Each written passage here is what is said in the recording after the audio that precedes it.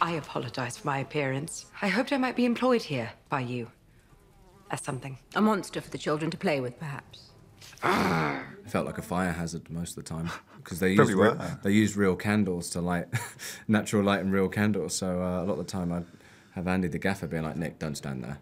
Don't do that. Don't back up," because I could have get myself in a bit of trouble. I wish I'd done the orange stirring. We'll have to do that sometime. The orange stirring was really fun. Yeah, come on over, we'll do it. Although the one thing that took the fun out of the orange throwing was that there was a board that I could hit the oranges with behind the naked man. But you're not actually throwing at him? I was, well, depends if he was in shot. I was trying to avoid him when he was there, so I wasn't, peppering him with real oranges too hard.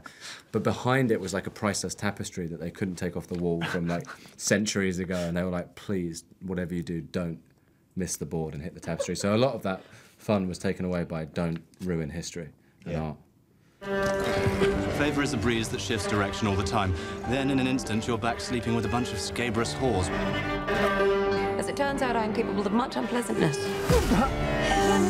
I quite liked running around the woods and jumping around in the woods. That was fun. Well, yeah. It looked like you kind of got beaten up by Emma. Did she actually land any real kicks? Any hits?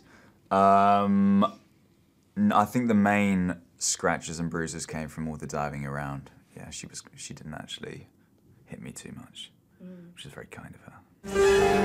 If you do not go, I will start kicking you, and I will not stop.